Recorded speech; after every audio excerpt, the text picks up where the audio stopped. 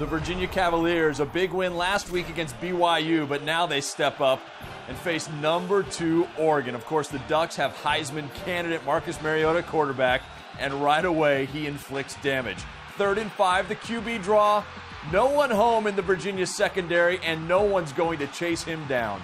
71-yard touchdown, and the Ducks go for it for 2 because that's what the Ducks do. 8-0 Oregon. Under 1 minute to go in the first, Virginia ball down 21-0. Kalik Shepard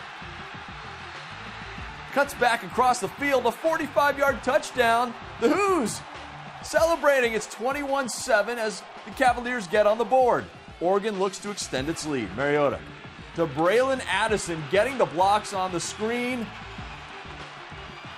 And he cuts into the end zone, touchdown, 30-yard score. Ducks up 28-7. Mariota, 1 touchdown on the ground, 2 through the air. Final seconds of the half, the UVA defense stands up at the goal line. Brett Urban with the tackle. Cavaliers keep the Ducks out of the end zone, go into halftime trailing 28-10.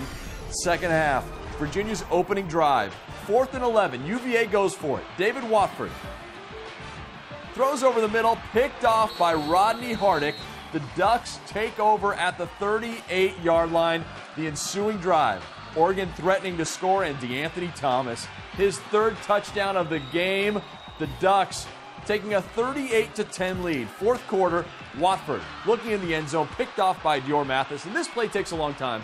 So I have some time to tell you that, UVA was conceived and designed by Thomas Jefferson in 1819. It's located in Charlottesville, Virginia. Dave Matthews Band was formed there. Edgar Allan Poe called it home once upon a time. Quote the Raven, sorry Cavs, this game's over.